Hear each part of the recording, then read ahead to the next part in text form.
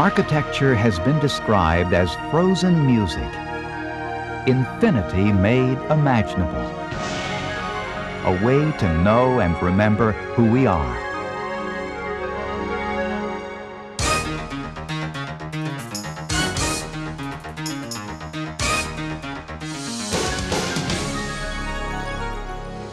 The architect must be a prophet, said Frank Lloyd Wright, a prophet in the true sense of the term. If he can't see at least 10 years ahead, don't call him an architect. The National Association of State Chief Information Officers, also known as NASCIO, shares this vision and has developed a framework for implementing enterprise architecture in our states. Architecture is the only art that arose from a basic human need. But architecture is more than the provision of shelter, and the architect is not limited to the tangible world. No domain for human use and protection is more essential, more powerful, more infinite in possibility than the world of information. A new future for America is coming, and NASCIO is leading the way. Architects look to the past for tried and trusted methods and familiar, comfortable imagery. At the same time, they yearn for originality, respond to the challenge of ongoing change, and look to the future. On October 28, 1965, the construction of the Gateway Arch in St. Louis, Missouri was finished with the top stainless steel section welded in place 630 feet above ground. What began as a great vision was realized by a series of mathematical equations. Many years earlier in San Francisco, an engineer from Cincinnati, Ohio, dreamed of building a bridge over the Golden Gate Strait. Surrounded by doubt and considered a madman's vision, the Golden Gate Bridge was the most ambitious suspension bridge ever envisioned. Later, in the largest government project ever attempted, the Hoover Dam was conceived to tame the mighty Colorado River. It promised to turn the barren into the bountiful and provide flood control, irrigation, drinking water, and electricity. Consider the Empire State Building, a defiance of gravity and nature. Built in just 1 year and under budget, it is perhaps the best-known symbol of business and urban life. It continues to meet the changing needs of its inhabitants. But even those who wish to soar have always had to keep in mind that their feet are planted firmly on the ground. From simple drawings to blueprints to construction, ideas have become reality because they have adhered to sound design and engineering principles. Those that did not failed or collapsed. Automobile factories rely heavily upon modules on the assembly line to be productive. Their success is founded in the architectural principle of component reusability. Standard railroad gauges, standard widths for interstate highway systems, and standard heights for overpasses are other everyday reminders of the necessity for good architecture and universal standards. Architecture is the foundation for technical infrastructure, too. Sound infrastructure is critical for the delivery of business solutions utilizing information technology. Architecture is as important in technology as it is in every other technical discipline. Architecture is more a reflection of individual creativity and ingenuity. It is, at its heart, a social act, for it is in its use and impact that the true worth and beauty of a structure becomes apparent. Does it invite? Will it endure? Can it evolve? Questions such as these are the driving force behind NASCIO and its members. Digital government is embarking on an exciting new journey, and NASCIO intends to lead the way. Maybe we can show government how to operate better as a result of better architecture, said Frank Lloyd Wright. In today's ever-changing world, these words take on new depth and meaning. Mr. Wright, the time has come. We can.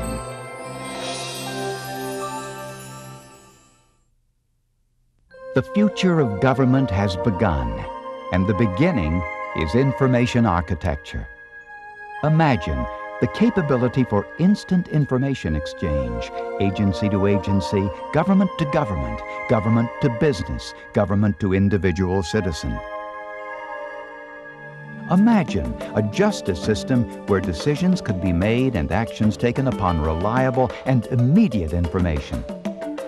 Imagine judges having the ability to place a battered person or homeless person in a shelter with immediate access to social services organizations.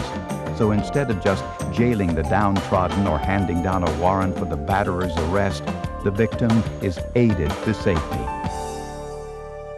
Imagine being able to log on to your state's e-education offerings and enroll and take a course without regard to the specific institution offering the class.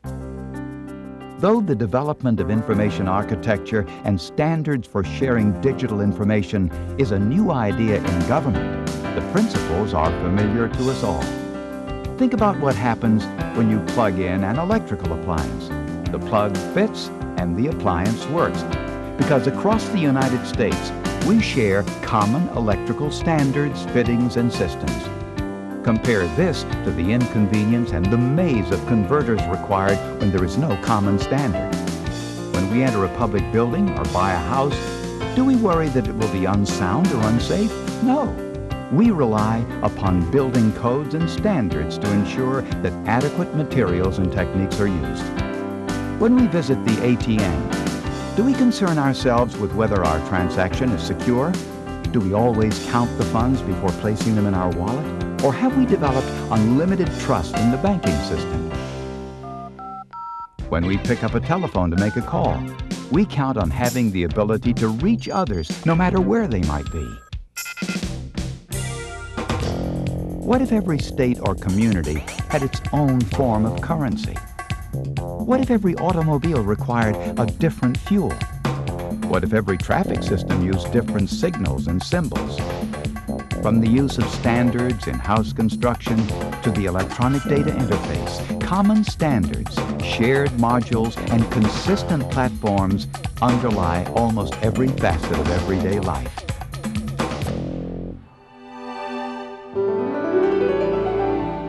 We seldom think of this type of architecture, and therein lies its beauty.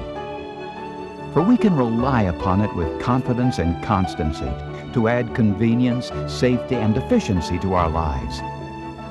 And we can rely upon it to constantly improve the quality of our lives as we build upon past knowledge and experience. How well does a bridge structure support weight? How well does a highway stand up to everyday use? How well does a building withstand an earthquake? Every success and every failure enables and inspires improvements in the future. It is the same with the architecture of information. Standards will enable us to create order and efficiency and to avoid chaos. Information architecture has long been reshaping commerce, finance, medicine, and personal communication. What about government? The challenge arises from the standards set in the private sector and from the needs of those we serve as the role of information technology continues to evolve in the individual lives of citizens, from access to understanding to reliance to expectation. Traditionally, the buildings and monuments of government have reflected the strength and resources of government as well as public sentiment and confidence toward their government. In the age of digital government, it is the architecture of information that will fulfill this role. Imagine a police officer's life saved because warrant information is available in the patrol car in 10 seconds rather than waiting 3 minutes for the same information. Imagine being able to file your taxes, renew your license plate, or get a fishing license from your home PC, your wireless PDA. Imagine a child kept safe because of instant access to justice information that prevents the placement of an unfit adult within a child care setting.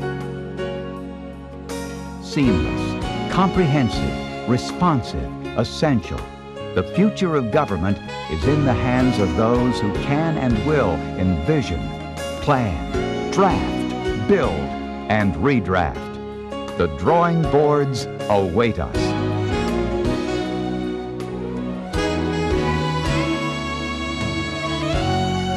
For more information on architecture, contact NASCIO at www.nascio.org or contact NASCIO by telephone at 859-231-1971.